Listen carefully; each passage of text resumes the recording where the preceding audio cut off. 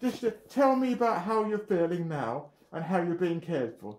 Not bad. Pleased to see you. Very pleased to see you. So today's date is what? It's the 27th. It's the 27th of April. Today is the 20th. Have you got your watch on you? Yeah, Tuesday the 27th of April. Yeah. Do you have the time on your watch? Are you wearing your watch, Dan? About that, yeah. What's the time? What's the time? 20 to 11. Okay. What's the square root of 49? What? The square root of 49. 7. 7. What's the square root of 36? What? The square root of 36. What is the square root of 36? Wait a minute.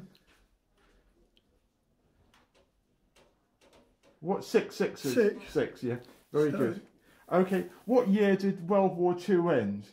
This year, What year did World War II, the Second World War, when did it end? Which year? start, End.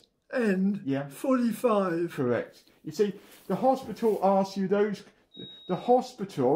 Colchester Hospital asked you those questions when they were wearing masks, and they said you had advanced dementia because they wouldn't remove the earwax. This is after I told them your ears were blocked with wax. They asked you those questions, Dr. Vasul, and you couldn't hear what they said, and you said yes please and no thank you and that sort of thing. You guessed what they were saying, and so they gave you palliative discharge. Do you know what palliative discharge means, Dad? Discharge. No, palliative. Palliative.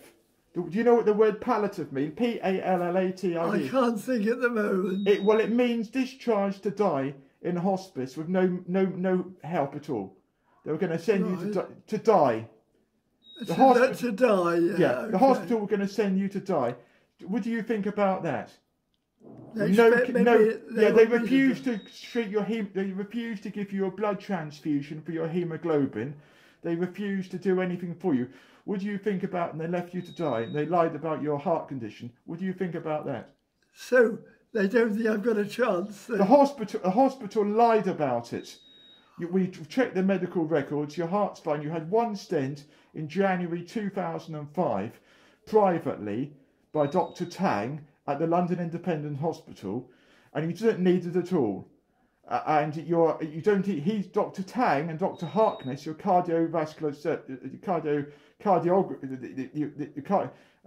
cardio consultants say you're not that ill at all heart-wise.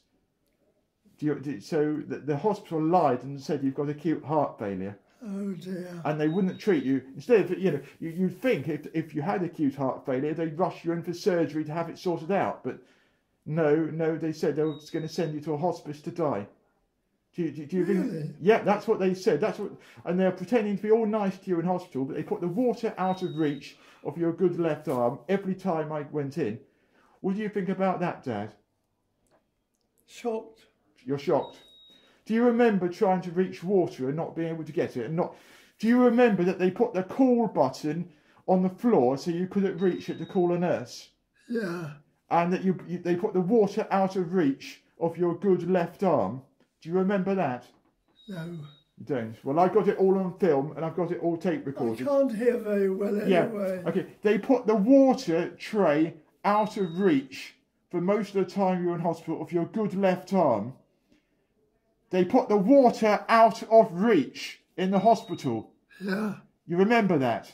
Do you understand what I'm saying, or you're just lying to me? They got water out of the fridge from the hospital. No, I didn't. They didn't get water out. They put the water out of reach for you. Oh, yeah, to reach, yes. You agree that's true? Yeah. Why do you think they did that? Because they didn't want me to have it. Why do you think they didn't want you to have it? To make you dehydrated and confused? Yeah, I suppose to hasten my departure then. Yeah, okay, that's fine. Thank you, Dad. Well, do you think... Now, Mum has been abused by the hospital. Do you think we should go ahead and take legal action against the hospital? We're talking criminal law, I'm not talking about compensation at this stage anyway. You might need some later, but... What? Criminal action. Involving me? involving me. I've been abused and Mum's been abused. Mum had to have her... Nigel, I've got to leave it to you. Thank you. My head's going round and round. Okay, that's fine, Dad. I can't cope. Okay, do you have any message from Mum? What? Do you have a message from Mum? Well, I'd like to know what her problem is. Well, I don't want to worry you, but because Dr. Coomer last year diagnosed Mum, you know, Mum had what I thought was skin cancer last year. Do you remember? Oh no, she had skin cancer. Well, I had to take her to force her to go to Dr. Coomer at Highwood Surgery for what seemed to be a skin cancer. Do you remember that last year? No. Well, I did. Okay. And Dr. Coomer said it was just a rash, not skin cancer. Do you remember that? No. Okay. Well, last week, it got so bad, which she had to see a specialist at the Oaks Hospital. He looked at the photos of it, and he said it's skin cancer. Really? Yeah. So Dr. Skin cancer. Yes. So Dr. Coomer could have sorted it out last year. He didn't. So Mum is in a terrible state, and the hospital have been horrible to her when she tried to ask on the telephone about your condition. They talked over her. They wouldn't tell her whether you'd even had an X-ray or not. They refused to give you any medical information. You know, she was a registered general nurse, 48 years, 1951 to 1999, working at a whole range of London hospitals, intensive care course, St. Peter's Hospital when she worked part-time as a ward manager on different wards every night. Got all of that, and they were abusive to her. Do you think that this is something we should take immediate legal action on? She's already contacted the Essex Police, the Chief Constable, CID, and we're waiting for CID to get involved. But at the moment they're busy with a murder investigation in Clacton, but they're coming up as soon as possible to. I'm just letting you. I don't want you. I know you're compos mentis. I know that you are compos mentis. You're good in the head. So I don't want to worry you because you're still anemic with low hemoglobin. I don't want to worry you or put stress in your heart, but you do need to know, because if possible, the police might want to take a witness statement from you, and you have to tell the truth. Otherwise, there's not much I can tell them anyway. Can I just say this, Dad? Mum and I are worried that other patients at Colchester Hospital might be murdered by Darcy Ward staff and other staff there. I phoned a matron. I was instructed by the 101 pharmacy, 111 pharmacy, to contact the matron of Colchester Hospital. And when I reported it to her, she hung up the phone on me and refused to do anything. What do you think about that? Mum was shocked. I've got it all tape recorded. I've got everything tape recorded. So what's happening now? Well, it's been passed to CID, the uniform branch. Christopher Rainsford, PC, said it's above his authority, so he's passed it to CID, the Criminal Investigation Department of Essex Police. Yeah. So the CID the plainclothesmen might come, they'll have warrant cards to get a witness statement from you when you're a bit better, okay? They might, so you just tell them all you know, tell them the truth, if you can, as soon as you can. Because if we don't get this stamped out now, they could do it to other patients at the hospital as well. Good God. Yeah, that's how serious it is. Do you have any message for the Essex Police now? No, nothing. I'd rather not say anything at the moment. Yeah, okay, well, if you think about it and decide what, you know, if you can remember any problems you've had, to let them know about them, because they'll need to know in order to get this stamped out. What Mum's worried about is that if you need to go back into the hospital, they could finish you off to stop you giving evidence in the High Court in London. Richard Allport has got involved and Richard Allport, you know, his father, John Allport, is a member of the MBE, member of the British Empire. He was at New Scotland Yard in London.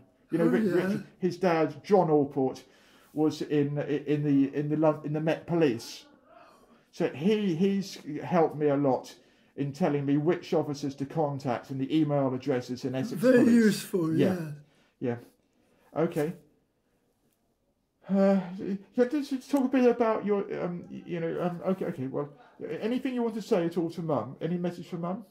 Well, no, because I'm so shattered to hear all this. Yeah. I'm sorry to have to tell you, Dad, but I think No, I'm glad you did. Good. All right. We'll leave it here and we'll change the subject to something a bit nicer. What did you have for... Sorry, don't worry about it. What did you have for breakfast today? We're in a hell of a mess then. Yeah, we are. But I just want you to know... I'm sorry for all you... No, I'm not trying to worry you, Dad. It's just that the hospital lied that you had advanced dementia, and then they changed it and said you had advanced heart disease. Well, what can I do? Well, nothing. Just get yourself better. I've been trying to get permission to get a blood transfusion. Do you know what blood group you are? Do you know your blood group? Not offhand, no. Yeah. It's on my files. Okay, great. Well, we'll find out. Because I'm O, Rhesus. I am O. My blood group is O, Rhesus positive. So if you're Rhesus positive, I could give a blood transfusion to you, of my blood, and that would help your haemoglobin levels. Otherwise, you have to wait 4 months, which is the lifespan of red blood cells, before you can regenerate your red blood. Do you want me to call a nurse? No, not. We ought to do it right now, Dad. I like the fact you're with it, and your brain's going well, Dad. Your brain seems to be going well. I'm sorry to have to shock you about this. What did you have for breakfast today? Huh? What did you have for breakfast? Warm porridge, my usual. Oh, good. Very good. What are you having for lunch? Have you ordered? I don't know yet. The menu's not come round yet. Are they allowing you to have solid food now, or just liquids? Oh, no. I'm back on solid food. Oh, very good. I had a bit of a row about that because there was no reason for the general hospital to put me on sulphur just because I coughed once or twice. Yes. Not when I was eating. Yes. But when I wasn't eating. Yes. And so they went to the extreme. And then they told the care home to be very careful that I choked, you see. Yeah, they were lying. But they've taken me off that now. You see, I can have anything on the menu. Very good, Dad. Very good. Very good. Okay, let's not talk about the attempt by Colchester Hospital to murder you anymore. Let's move on and talk about... how soon do you think you'd like to get home and get exercising? I can't hear. Can you stand up now? Don't stand up. No. No. Yeah, but your haemoglobin. Don't try. I do the exercises. You do those exercises. Let's see what exercises you do. So okay, for personal exercise. Anglian Community. Go good. So was it Amber? Because she was the one who from Anglian Community Enterprise. Was it Amber who came with these? Would this come from Anglian Community Enterprise? Was it Amber? Provided by Patricia Stoughton. Starting date 2nd October 2017. For someone else, so it's not even your exercise sheet. So you're only doing leg exercises at the moment. So they haven't really got you very far.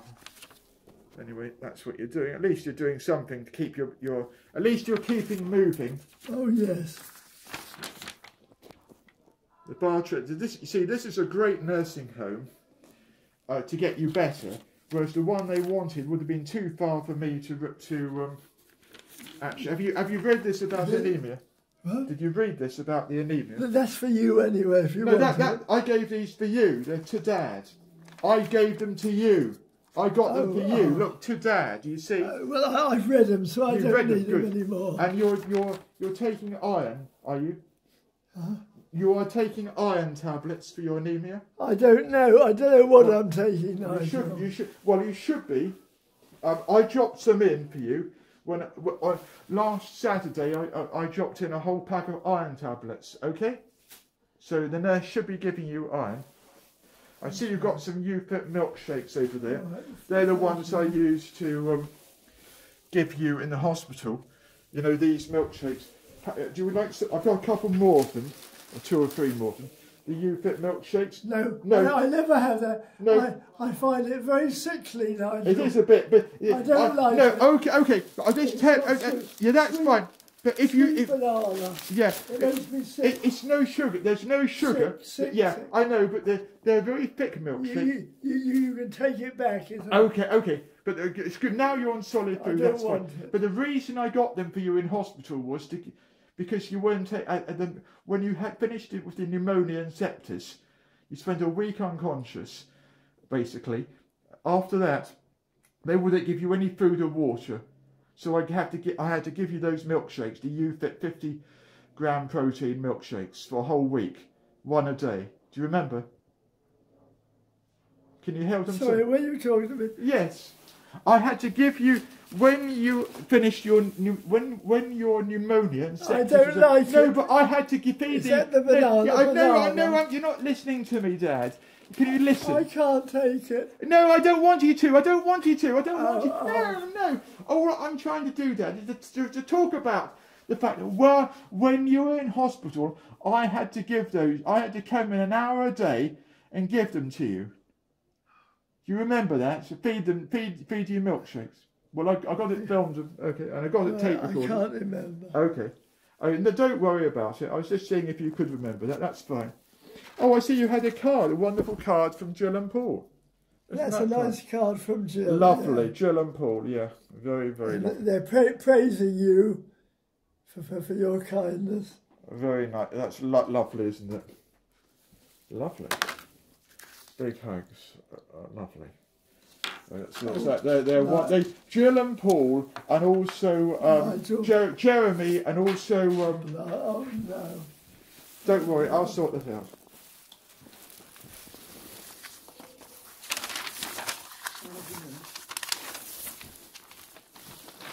Could you put this? Yes. Are you finished with those other books? Okay. And take them away with you.